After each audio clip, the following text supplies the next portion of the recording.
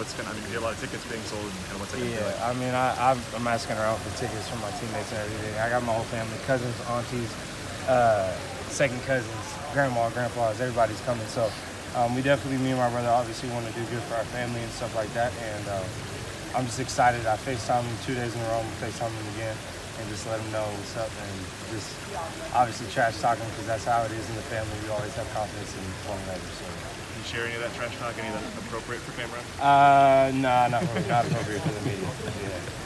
Have you been keeping up with him throughout the season, and what are those kind of conversations kind of like? I mean, yeah, I always keep up with him. I want to see him do better than me all the time. I obviously want that. He pushes me, and I push him. So I call him after his great games, and I let him know what's up, and I'll be like, only 156 yards or whatever he had. So like I always try to push him and keep him motivated and keep him level-headed because obviously that's my family, and I love my brother to death. So yeah. You have this one signed on the, or should I say, circled in the calendar when you signed. This was one to keep an eye on. Yeah, it was definitely a one to keep my eye on because it's big brother. I'll give you guys one little snippet.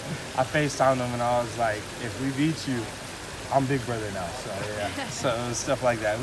It's like a little trash talk, but he's fun. He's a funny guy, and I just love his presence. And when we're together, it's good to be together.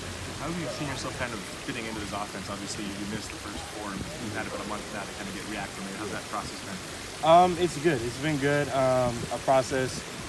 Still just finding my way in college football, honestly. Coming off of a game where I felt like I could have made the catches and stuff like that, it's time to redeem myself and bounce back this week and keep my head level and making sure the coaches can always rely on me when my number is called. You do rely. You try to become a reliable receiver. I think you had a couple that you dropped. What happened on those? And I know you had something you pride yourself on, right? Yeah. I mean, I knew they were difficult catches, but at the end of the day, I make those in practice like all the time. So. I don't know, honestly. I can't even tell you. I was really upset with myself, but at the end of the day, you always got to think next play. Because if you just let that linger on in your head, it's going to affect the rest of your game. And I didn't have the most snaps, but I had to get going. And when my number was called, I should have been more reliable. So. Candy corn, is it good? Candy corn? Not a big fan of candy corn, if I'm going to be honest. I'm more of a candy cane type of guy. Christmas.